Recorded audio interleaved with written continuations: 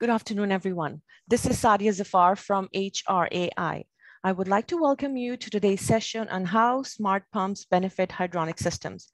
This is brought to you by HRAI's member, Armstrong Fluid Technology. We have Neil Martin and Peter Wolff of Armstrong Fluid Technology, who will show you how smart pumps make the hydronic systems easier to design, install, operate, making it more efficient and reliable. A little bit of housekeeping. You will notice on the control panel of your screen, the Q&A feature. Please use the Q&A feature to ask your questions at any time during the webinar. They will be addressed at the end of the session. Also note, this webinar is being recorded and the recording will be shared with you following the session. We will begin the presentation with Neil Martin. Sorry about that. So welcome, Neil. Thank you, Sadia. Hello, everyone, and thank you for joining us for today's Smart Pumping Technology webinar. My name is Neil Martin, and I work for Armstrong Fluid Technology. Just a little bit about Armstrong Fluid Technology. Armstrong is a global leader in providing the building industry with fluid flow, energy transfer, demand-based automation, and fire safety solutions. We are driven to find new and improved ways to resolve challenges, not just to improve on today's technology, but to integrate new design thinking in a way that serves current and future customers. Armstrong is an industry leader in delivering next generation intelligent devices that integrate with leading edge technology to positively impact system-wide lifecycle performance by up to 80%. I'd like to hand the reins over to Peter Wolff, one of our many smart building performance experts here at Armstrong Fluid Technology. Over to you, Peter. Thanks very much, Neil, and thank you, Sophia, as well. So good morning, everybody. Hope you enjoyed this presentation and find it interesting. The development and introduction of pumps with built-in intelligence make hydronic heating and cooling systems operate more efficiently, right from startup and all the way through the system's lifetimes. Design engineers and installers like how they make design, install, and setup easier.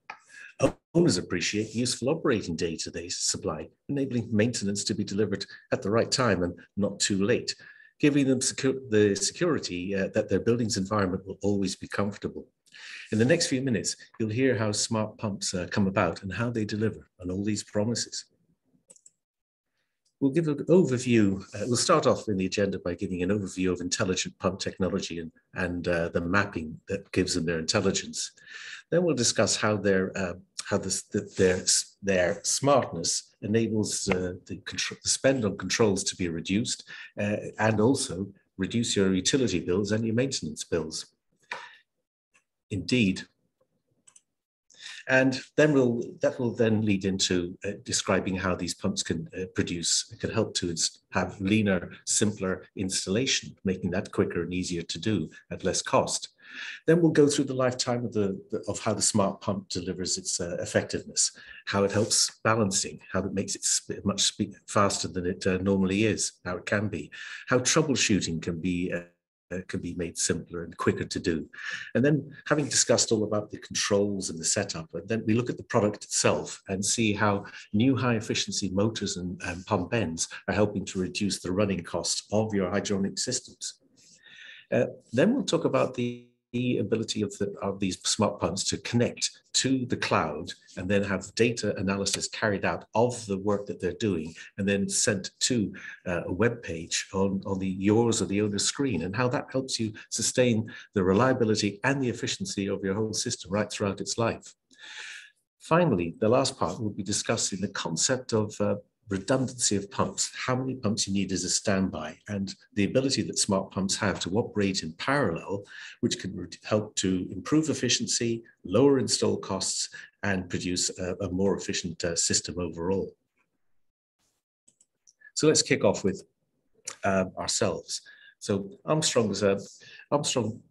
works to provide a 360-degree service and support throughout the product, throughout the system lifetime. We'll start with working with consulting engineers at the design and consulting base. We'll then look at working to ensure that we deliver the right product at the right time, and then be there to start up and commission it correctly. Through the life of the product with our online data analysis services, we'll deliver performance management, which will help to keep the system running at full best efficiency. And then with our maintenance, repairs and parts kits, we'll keep the product up and running through its life. Then deep into the life of the product, we'll re-enter and look at performance upgrades and optimization in order to ensure that the system has a full lifespan at peak efficiency. What delivers these capabilities is Armstrong's 4 core competencies. They're heat transfer and fluid flow, and our demand-based controls, out of which algorithms were developed for complex water distribution systems and chill water automation and optimization. Added to the digitalization, the ability to connect to the internet and the cloud, lifetime care is delivered. The objective of this skill is to have owners and operators around the globe maintaining the building's performance at high level right through their lifetimes. So let's take a step back and understand the difference between a traditional hydronic system installation, and then we'll compare it with a smart pump hydronic installation. For a start off, as you can see here, the hydronic one will involve multiple trades. You'll need mechanical to install the pumps. You need the general contractor to go onto site and fill up, put concrete into the inertia bases. You'll need skilled fitters to align the pumps to the pipework, a wheelwright to align the pump and motor if you're fitting horizontal type pumps. You need the electrical contractor to install the drives. You'll need the controls contractor to find a place to put the pressure sensor, which is going to send the signal which will control the speed of the pumps in the building, and then cable it all the way back. And let's hope that you can find the pressure sensor in 5 years' time and it's actually on the drawing. The pumps themselves will be sized very likely 100% duty, 100% standby, so they'll be as big as possible and designed for the design day conditions, which only happen a short number of times. And then you've got the wall-mounted VFDs, which needs fitting on site, wiring up, and the rest of it. Compare that to then smart hydronic system. You've got pumps, smart efficient pumps, which are capable of controlling themselves, installed into the pipework, connected through their Wi-Fi, through a router to the cloud, to enable you, the owner, to understand exactly what the pumps are doing and have been doing, and so that you can keep track of how your system is operating. Is it, do you need to control the demand of heating or cooling in your system? The pumps will help tell you that. So all that produces a lower cost install, a lower cost lifetime operating system, and reduced startup costs as well. So that's what the smart pump system promises. So what is a smart pump, you ask? I've been talking about it so much. What is a smart pump? Well, let's start with how it's put together. Here you see one being assembled go through final assembly on our test bed, and it's just going to be it's going to be run up and tested. And what we do when we test it is we run the pump at various speed. Each of these design envelope branded intelligent smart pumps on our test bed. We run it at various speeds and at various flows and heads. And what we do is create a performance map. An easy to understand picture shows here the power and the speed for each point of head and flow. A point there and a point there, power, speed, head, flow. Overall, though, we compile a very densely populated spreadsheet here of speeds and flows from 0 GPM all the way out to the end of curve, mapping the power absorbed as well. So that if we know the speed and we know the power absorbed, we can tell you what the head is. We can tell you what the head is and also what the flow is. That enables the pump itself on its keypad here to tell you the flow rate, taking the place of a flow meter. And flow meters are rarely installed in mechanical rooms for cost reasons and accuracy. You need to have a nice straight line of pipe going in and out in order to make sure to get an accurate reading. So here you have a smart flow meter delivered alongside of a standard smart pump. And it's that ability to deliver flow that then helps you to optimize the operation of your system. If you know what the flow is, you can control the staging in and out of your building equipment. You can control your chill water plant better. You can control your boiler systems better. You can open up bypass valves, close bypass valves when required, in order to ensure that your system operates safely. Overall, you can optimize the performance of your system because the GPM, or liters a second, is being delivered directly to you. And Armstrong uses that information in our plant controllers, our water-cooled chiller plant controller, our air-cooled chiller plant controller, our cooling tower plant controller, and indeed our multi-pump systems as well. That's the flow informs piece out with the sensors, the measurement that smart pumps have of the flow rate is so helpful in keeping systems operating at good level. So let's talk about how smart pumps came about and how long they've been in development. For us, it started in the late 1990s in Europe with the launch of the frequency converter motor, as it was called then. It covered 1 to 10 horsepower. It enabled us to develop the mapping and the what we call sensorless, the ability to know the flow and know the head and control the pump almost 20 years ago in 2002. It wasn't available in 600 volts though, so it was never brought to North America.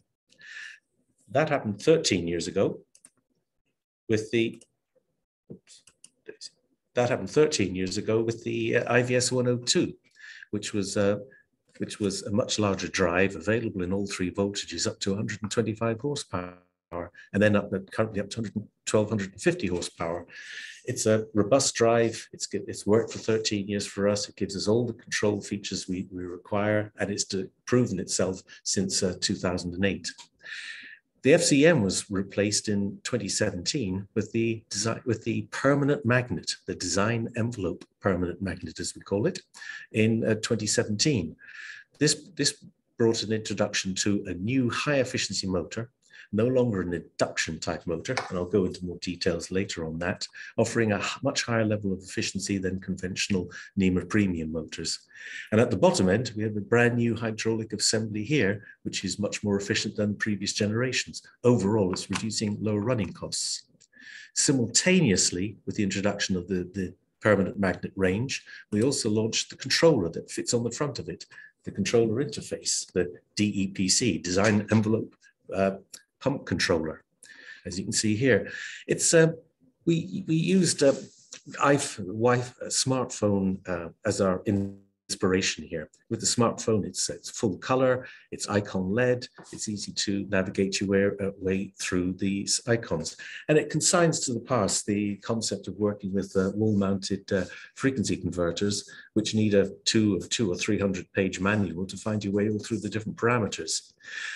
So just like a smartphone as well, it's got a hotspot. There's a Wi-Fi transmitter on these controllers, which means that you can connect to the controller on your smartphone or tablet and then get deeper into what the pumps are doing, alter the control settings at a high level, and really understand and do everything you want without actually going near the pump. And like a smartphone, they're fitted with an accelerometers. So instead of measuring your steps and how far you're walking in a day, this is measuring vibration. So you can get a sneak preview as to what's happening to the pump by looking at the vibration. We'll see that in further slides. So that's what a smart pump is and how it's created and the storyline behind it. Let's talk now and get into the most challenging part of the presentation, which is talking about how it controls flow, how you can control flow in a system and thereby reduce your utility bills and minimize your spend with the controls company as well. It all starts with the fact that heating and air conditioning systems are designed for a design day here at 100%. But the challenge is that most of the time, these systems, it's not always the depth of winter or the height of summer. And most of the time, heating and cooling systems are operating most of the time at part load. So what you have to do is work out a way to be most efficient at the time where you're spending most of your time operating, rather than for the rare time when you're actually on design day. Now, in the old days, say pre-mid-1990s, air movement systems and water movement systems, hydronic systems, had fans and pumps which worked at constant speed, directly connected to the mains power supply, and dampers in air movement and control valves in three-way control valves in variables in the old-fashioned system. This is a modern system where you have a two-way control valve. In the old days, you had a three-way control valve, so that the pump would be working at constant speed all the time.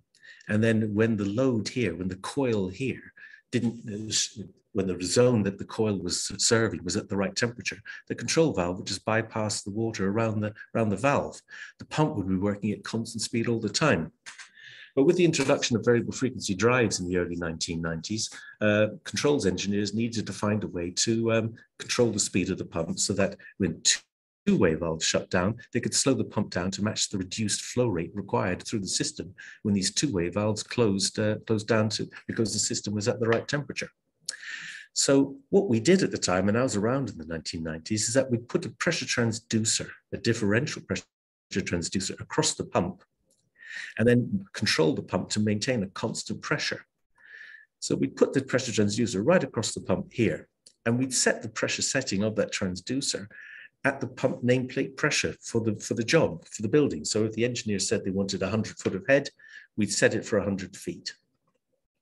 And what would happen then would be that when these two-way valves close because the building's at the right temperature and you didn't need to pass water through the cooling of the heating coils, the pump would slow down as the system flow rate reduced, and the speed would drop, but only a little bit. The turn down would be very slight. And what we found is that with transducers mounted on the pump, you're really wasting your money on that very expensive, as was back in the early 90s, frequency inverter, because you've got negligible turn down with the transducer mounted across the pump, because you're working at constant pressure. So, and with a flat curve, you're not really getting much of a turn down.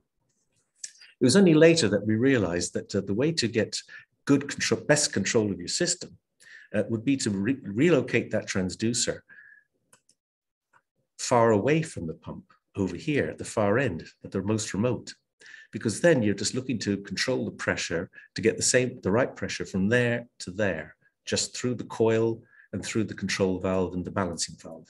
You didn't have to allow for the losses in the riser. So the set point pressure was much lower down here, with the result that at part load,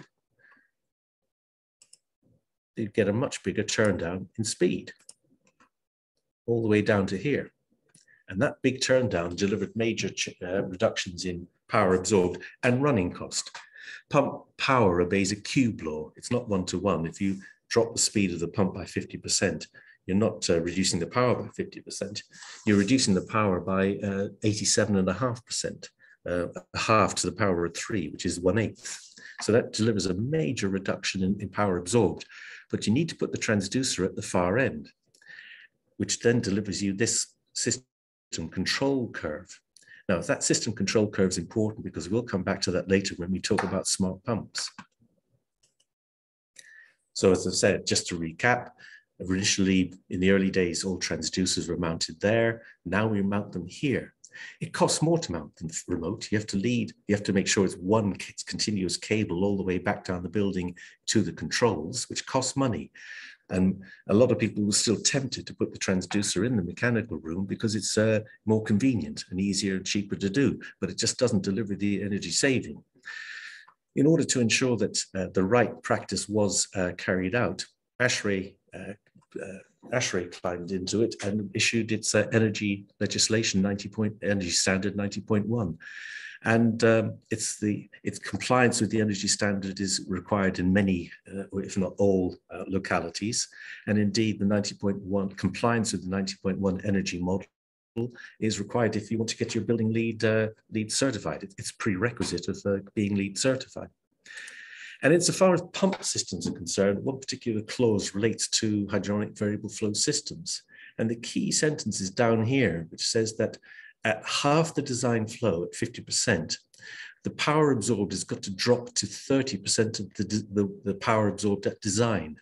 So you need to demonstrate a 70% reduction in power absorbed in order to, at half the design flow, in order to comply with it, and then be your prerequisite for if you want to get LEED approval. Over the years, ASHRAE 90.1 and its different editions have reduced the size of the minimum size of motors on pumps from 50 horsepower to, in the 2019 edition, it varies upon geography. The lowest is 2 horsepower. In where I'm sat in Southern Ontario, it's 7.5 horsepower. let's just understand what you get if you do put the transducer at the right position in terms of power absorbed, which is a proxy for the cost of running the pump. At the design point here, A, it's absorbed, this 40 horsepower pump is absorbing 32 horsepower.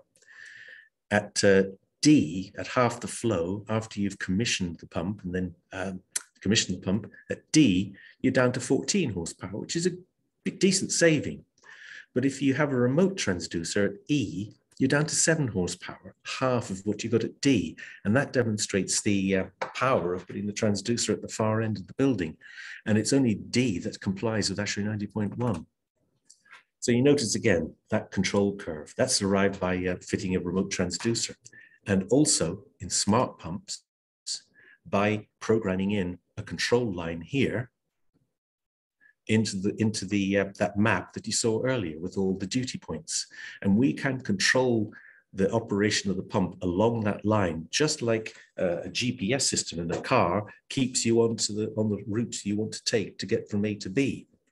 So here we've got this control line here is mimicked by this power control line here. And here's the sensorless map of power and speed with all those numbers. And there's the control line here. This pump is running at the moment with all the two-way valves open, and this is the system resistance curve. And the pump speed is running at 60 Hertz. The control curve, the system curve, and the pump curve are all at the same place. What happens if a two-way valve in the system shuts, throttling the flow? Well, the curve will get a little bit steeper. So here it's got steeper, and the pumps run up the curve here and up the curve along the power curve to this point. This is where the GPS type algorithm comes into place. It's saying that at that GPM, you need to be absorbing lower power. You're absorbing too much power, and it then slows the pump down so that it's doing less power and it's back on the curve. So that's how smart pumps self-adjust their speed. And we call that sensorless control because there's no sensor in the system. It's just intelligence controlling the pump speed and knowledge. Now we can change that control curve. We can tweak the numbers by changing the number at 0 GPM higher or lower, and you can move that one higher or lower. They're very simple to adjust on the controller. So that's the control piece. That's the most high concept piece of this discussion. I hope I haven't left too many people behind here. Let's move on to more mechanical issues. How to make a simpler, leaner installation that's costs less, easier to install, lasts longer, and is more reliable. Here's what a typical install system often looks like today. Very much before handover, I hasten to add. But here you'll have a housekeeping pad, an inertia base filled with concrete mounted on springs. That will require the pump to be carefully set up to match with the pipework here. There's flexible connectors fitted, and then conventional check valves and non-return valves. There's a typical installation which costs, it's based on this type of schematic design, which engineers often give a detailed drawing of. Let's look at it in more detail here. It's got lots of spool pieces, flanges, elbows, separate valves, isolating valve, check valve, strainer, butterfly valve, flexible connector, steel base spring, housekeeping pad, lots to do. Whereas this is Armstrong's recommended way of installing. And we have several methods. This is just one of them. As you can see here, it's very simple. It's got our triple duty valve in the outlet, our suction guard in the inlet, and the pump is suspended from the floor slab above, either directly through rods into the steelwork or using pipe hangers, sprung hangers. No connection to the floor at all. And this is a typical example of what one looks like. Our startup man had just been to the supermarket. I hope you don't mind that. But as you can see, it's a simple installation. There's a flexible connector here, nothing on the floor. Here's another one, a site in Philadelphia. And here's a much bigger one here in a district cooling system in Toronto. So it handles small and large applications, this simple installation. So that's the install piece. Let's now talk about how smart pumps help with system balancing. So you may ask, what is balancing? Well, there's a test and balance person whose job is to tune the control valves and the balancing valves in a hydronic system so that all parts of it, from the bottom of the building to the top of the building, get their fair share of the fluid flow and therefore transfer the right amount of heat or cooling. Having got all the zones in balance, the final step they have to do is make sure that the main pump is delivering the right overall flow rate. Now, with a normally the engineer will measure flow, but he'll go to a balancing valve on the main header, apply a pressure sensing device, and then read the pressure, and then look at that pressure rating on the chart that the valve manufacturer will have published, and then read off the flow rate. This is a fairly complex process, and it needs a balancing valve in the main header, which is a large, expensive piece of kit. This slide shows how it can be done automatically using your smart pump. You just use the touch screen here, the opening screen, press the pump icon, press the automatic balancing icon here, and then you just press the check button, which asks you, are all the two-way valves open? And if they're not, if you only have half the system available, then if it's an 800 GPM pump, but today there's only going to be 400 GPM of flow, you press the button there and enter the number, and then you press start. And what happens then is that the pump automatically starts itself up and runs up over a couple of minutes until it reaches your design flow that you've entered. And then it measures the design head and then automatically overwrites the real head. Did I say design head? It measures the actual head of the system, not what the engineers estimated, the actual one, and then overwrites that number into the pump's controls. So automatically the pump is balanced itself. Now, some engineers are a bit old-fashioned and choose to do it themselves, so they'll manual flow balance. Instead of going to the control point here, they'll press the auto button, which brings up the hand-off auto selection, pick hand, go into the hand button, update it, and then they'll see the speed of the pump, and they can adjust the speed of the pump up. And while they're doing it, they're looking at the GPM and the foot of head, and they'll adjust the speed up until they get to the right flow. And then they can take a note, write it down, and then adjust whatever they have to in their control system. But because the pump is measuring the flow, you can easily use its smarts to do the job for you. So that's flow balancing. The next on the agenda is troubleshooting. Once again, troubleshooting is something made easier by knowing what the flow is. And the example I've got here is a job I was involved with in Pennsylvania a couple of years ago. And this was a design and build job by a contractor on a project where they were putting in a boiler heating system to replace a district steam system in downtown Philadelphia. So what we did here was, there's the boilers that have been squeezed into this small space available. There's our pumps up here, there. And when we started the pumps up and got the system up and running, we noticed on the keypad here that the pumps are doing 51 gallons a minute, 41 foot of head. And that kind of caused us a bit of concern. We couldn't get anything more out of the pump than 51 gallons a minute. And looking at the settings on the pump, what it should be doing, and we connect up on our Wi-Fi, it should be doing, what does it say there, should be doing 122 gallons a minute. That's the design flow.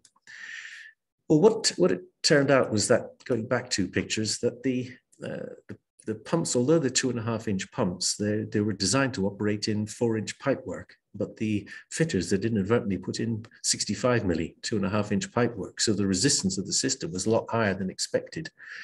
Once they'd repiped it in 4-inch, then they got the full flow rate.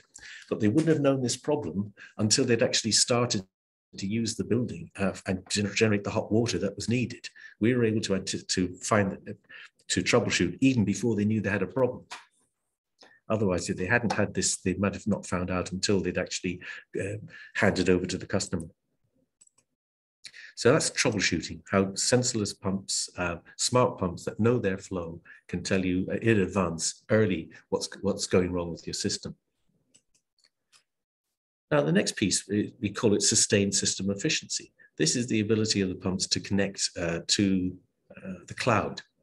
So we have these pumps smart pumps have Wi-Fi transmitters. And what we do is we connect them to a router. placed in the mechanical room. And then the router is connected to the cloud, to IBM Watson, our data analytics provider. And what IBM Watson will do is take that data and then put it, crunch it, and present a series of desktops, a series of screens, which help you to see what's happening to the pump, how it's been working. Let's not listen to me. And what that does is that it enables analytics as to what it's doing and give you specific insights into what the pump is doing, enabling the pump systems to be more reliable and better performance. And overall, the website where the pump information appears becomes a complete asset management solution. You can get your O&Ms off the site. You can understand you can get your operation and maintenance manuals. You can see what firmwares are fitted into the pump. You can find out everything that's going on with it. You can order up your spare parts if you wish as well. The overall benefits of the Pump Manager, as we call it, is to reduce your operating costs, make the product more reliable, improve the performance of your overall system so that the occupants of the building have a better time, and make it more reliable. Here's some screenshots. This is showing the vibration generated by a pump and showing the maximum and minimum limits. This is from a typical example where we did find that there was a motor bearing off on a pump, and we did need to change the motor bearing before it failed. And that's a good thing too. This one here shows the flow profile. So what it's telling you here is what percentage is it working at, 10 to 20% or 20 to 30. So this pump's working at this percentage here. And you can filter on the time scale, be it last week, last month, last quarter, last 30 days, or over the whole lifetime. That's the flow profile. The load profile is the flow times ahead. That's the total power. Once again, that's showing you where it's operating. It's not operating at 100%, it's operating at a fraction of it. And once again, you can filter by the time scales to see how it's trended. You can click that and that and that, see whether that bar has moved around. And overall, it'll show you the energy saved by the pump, basically depending on the time of year, month by month by month, year by year. So that's Pump Manager, as we call it, which is a cloud-based data management and analytics service, helping to produce a more efficient system and a more reliable, efficient pump operation. So we've talked about controls, we've talked about cloud connection. Now let's talk about the hardware itself, how we're developing more efficient motors and pumps. I touched on there are, at the moment, 4 years ago in 2017, we released our range of pumps with permanent magnet motors up to 10 horsepower, available in vertical inline in the center, twin head, the Tango on the left, and then the horizontal end suction on the right, complete with its spring isolators. At the core of it is the similar technology, the permanent magnet motor over here.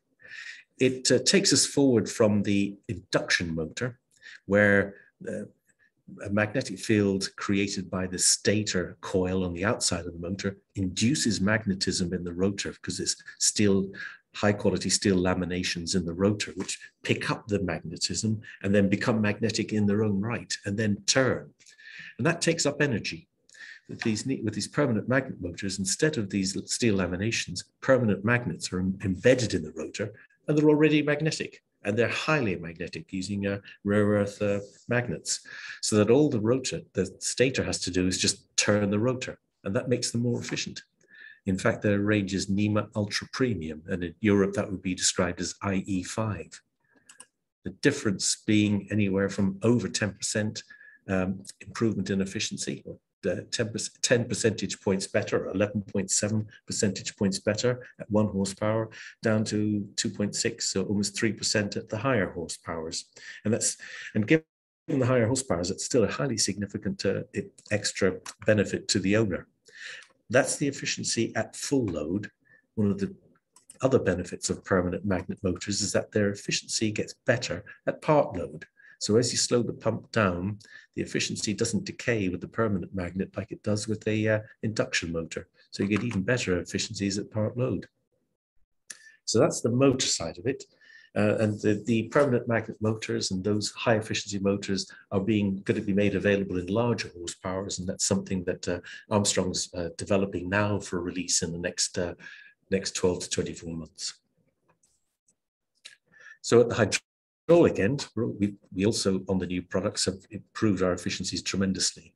What use for a typical duty here of 300 gallons per minute at 50 feet, where before we'd be in the 60s, needing a 7.5 horsepower motor.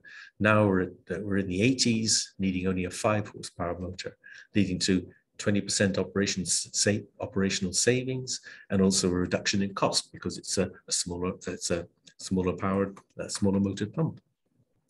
And if you look at the whole 1 to 10 horsepower range, or fractional up to 10 horsepower range, we've compared them with a major competitor of ours, and all the green slots here show where our pumps have a smaller motor than the competitors do, arising from the higher efficiency.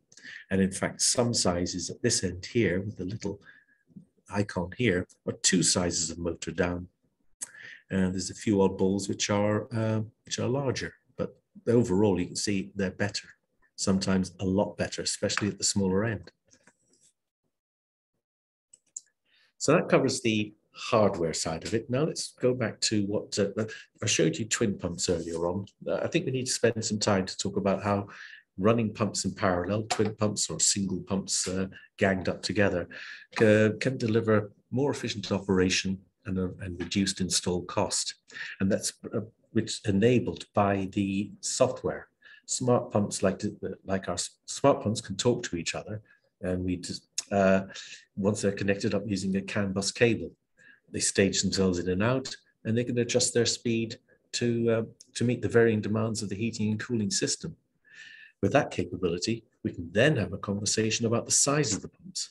Do they always now need to be sized for 100% of the duty? Maybe not. Maybe they can be sized for less than 100%, but yet be capable of delivering design when working in parallel. So what we need to do is just define, understand redundancy. What we're going in the next couple of slides, for us, redundancy, it means the flow rate with one of the pumps out of action over the design flow. So if you have a 100 gallons a minute design and with a pump out of action, you've got 70 GPM, you've got 70% redundancy. The other term we're going to be using is capacity split, which is what percentage we're going to apply to your design flow and apply to each pump. In this curve here, we've got 2 pumps at, here's 100%. We've got 2 pumps each sized at 50%. There's 1 pump curve, that's the 2 pump curve. What would happen if one of the pumps drops out of action? Well, that 1 pump would run down the curve until it intersected the system curve down here. And indeed, the pump itself normally will have some extra speed available, so it'll run itself back up to maximize its speed, generally delivering about 70% of design, giving us what we call 70% redundancy. So a 50% pump is not necessarily giving you 50% redundancy, it's giving you near 70%.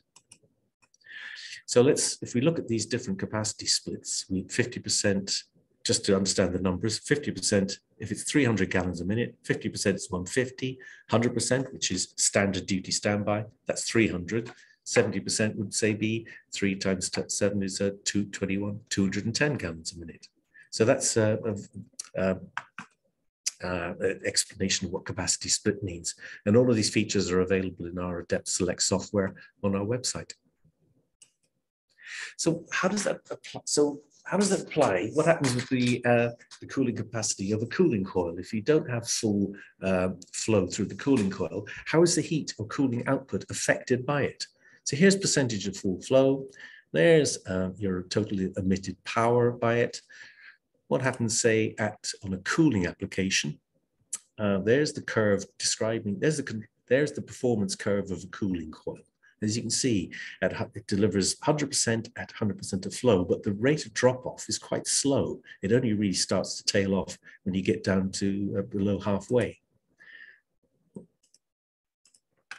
So at 80% of flow, generally you'll get about 95% of your cooling, which is gives you minimal impact to occupant comfort.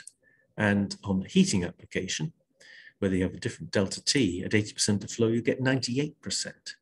So overall, your impact is not going to be that much if you're not getting a full 100%. And the occupants of the building or the space won't be in any trouble. The other thing to look at with parallel operation is that instead of having one pump with its efficiency curve here being most efficient at that point, if you have two pumps, each helping each other out, you'll be more efficient down to lower percentage of flow. And in many applications where you'll have extended periods where you're operating at what some people call a micro load, you'll get more efficient operation if you have two pumps sharing the load as opposed to one big pump doing it. So that's the benefits of operating multiple pumps in parallel. What we also need to talk about is how you control those pumps in parallel. Conventionally, multiple pumps, and these are efficiency curves, are staged in and out based on their speed. If one pump runs up to its maximum speed, a conventional control system will then stage in the next. If that pump is, the duty reduces such that that pump slows down, when it reaches its minimum speed, it'll stage itself out. With the smart pumps, with Armstrong smart sensorless pumps, the design envelope branded pumps, we stage them in and out based on their efficiency, not on their speed. So if that's the efficiency, we'll stage them at these points here because it's more efficient to run 3 than 2, 2 than 3. Let's track from here right the way through to see how they compare. So as the two-way valves in the system open up and the system runs up its curve, everything's the same until this point here. If we move forward, the second pump is cut in on the best efficiency staging, but we're still persevering with the one pump here to until we get to maximum speed. This power absorbed here is less than power absorbed here. Let's carry on. Now we're staging the second pump. We're already, at this point here, best efficiency staging will stage in the third pump, whereas conventional speed-based staging will persevere with just 2. So all 3 pumps running here, just 2 pumps here, and now we get a major difference in power absorbed. So parallel sensorless pump control offers, with best efficiency staging, offers the ability to connect, size up, select smaller pumps, keep them operating at their maximum efficiency, optimum efficiency, right the way through from micro loads all the way to full load, compared to a conventional duty standby pump. And best efficiency staging is available as standard on our dual pumps and our twin pumps. We factory connect them together. We make the dual arm, which is available for up to 125 horsepower. It's got isolating valves fitted, so you can isolate one pump from the other. And it's like all the smart pumps, you can connect it to a pump manager or a data analytics supplier. And then Tango, which is the permanent magnet 1 to 10 horsepower product. Once again, you can select it choosing your redundancy. It's got best efficiency staging. It's got the ultra premium efficient motor, high efficiency hydraulics at the bottom end, and then the connectivity through pump manager to data diagnostics for active performance management. And what that delivers is a huge saving. If you're moving from, say, 2 conventional 20 horsepower pumps, duty and standby, to 2 10 horsepower pumps operating duty support, major reductions in weight of the installation, footprint is much, much smaller, and the overall cost reduction is huge, 65% it says here. So if you're challenged on budget, using twin pumps or dual pumps is a great solution.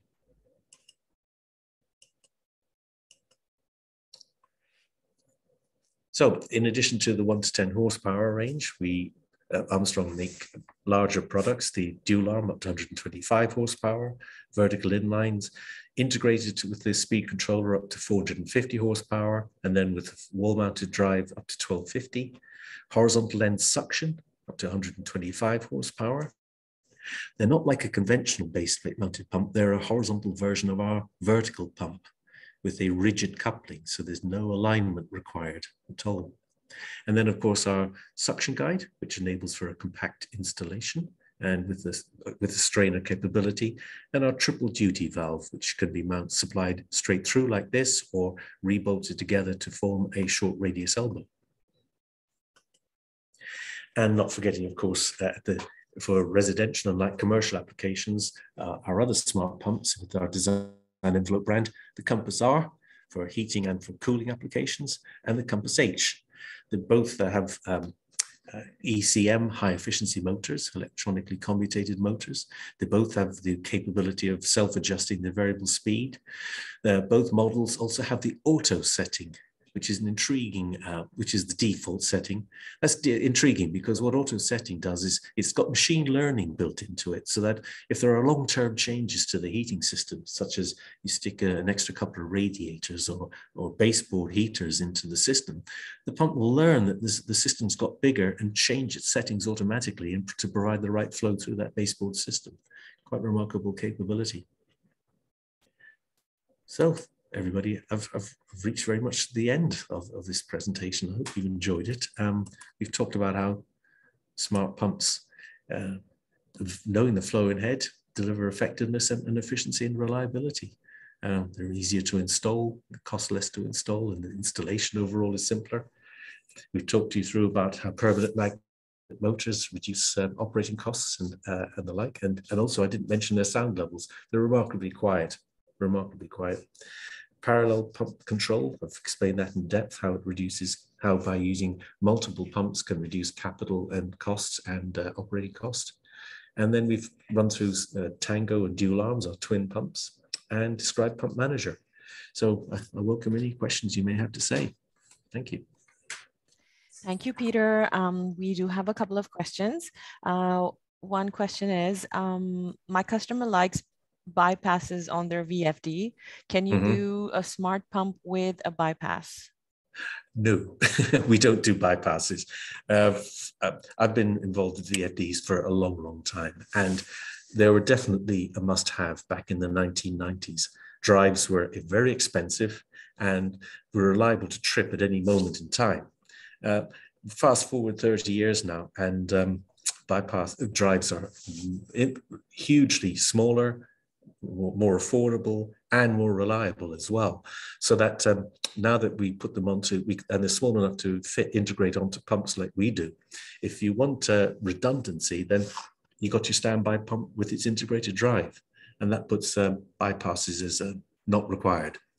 I'd only see them being required on a fan application where you don't have a standby fan.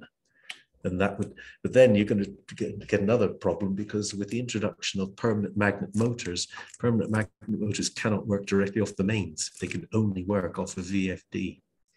So that's it for bypasses. Good question, though. Okay, aren't VFD mounted to pumps going to be shaken to pieces? I hope not. Well, they haven't for us. They haven't for us. We've been running, as I say, pumps for integrated drive pumps since 1998, and the 102 range for the last 13 years. And vibration isn't an issue. The drives themselves are hugely robust. They're made of cast aluminium with a big heat sink at the back, so they're rock solid. No, it isn't. It's not an issue, and we've proven over since 2008. Good to know. So if a building owner demands a common VFD policy on their estates, how would one deal with that?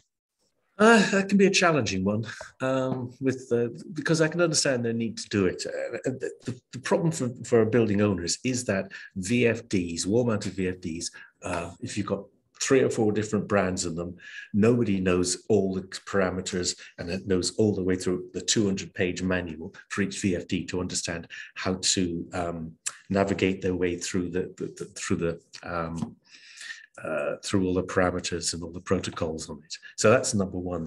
People won't be familiar with it, won't know understand every single one, and so that's the reason why with the controller that you saw, it's a simple icon LED. It's dedicated to pumps. It's not trying to do all sorts of other things. It's dedicated to pumps. You press the icon, which is pretty intuitive, and you find your way around the operation very simply. So it's the simplicity means that you no longer have to treat them like a highly complex piece of equipment that you need to go to university on before you can operate on it. Okay, last question. How do I specify your product without making you exclusive? Well, I'd like to say that we were exclusive. We've certainly been the leaders in the development of this technology. Lots of other people are very not far behind us. So if you can't specify precisely, then you just specify that the product or the installation as a whole has the capabilities that we claim. It doesn't have to be built into the pump. It could be supplied loose as a separate item. Some of these capabilities. So it's easy to write a specification which says, have this sort of pump, and then also, if not, you don't have that, then have other products that then complement it and deliver the full package that our smart pumps do. Okay, great. Thank you, Peter. This ends our presentation for today. I hope our members found this informative. If you have any questions, please feel free to reach out to HRAI. Additionally, please complete the evaluation survey that will appear on your screen at the end of the webinar. And with that, have a great afternoon, everyone. And thanks again, Peter. Thanks, Sophia. Pleasure meeting you. And thanks, Neil. Same here. Take care. Bye. Take care. Bye-bye.